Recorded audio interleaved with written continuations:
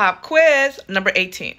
You're teaching a patient how to prevent renal trauma after injury that required a left nephrectomy. Which points would you include in your teaching plan? Select all that apply. Okay, guys, how do we treat select all that apply? As true or false? Let's go. 1. Always wear a seatbelt. True. You would teach this to a patient even if they didn't have a nephrectomy.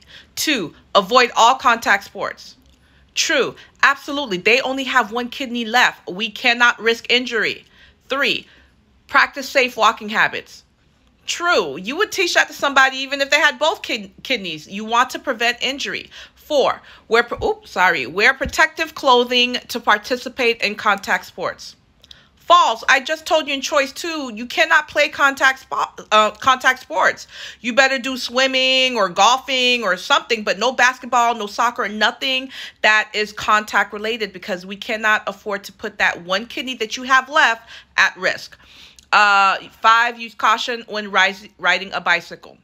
True. Use caution, wear a helmet, make sure that you're riding your bike on the correct side of the street, make sure that you have reflectors. All of the teachings that you do for a bike safety, you're going to teach that patient.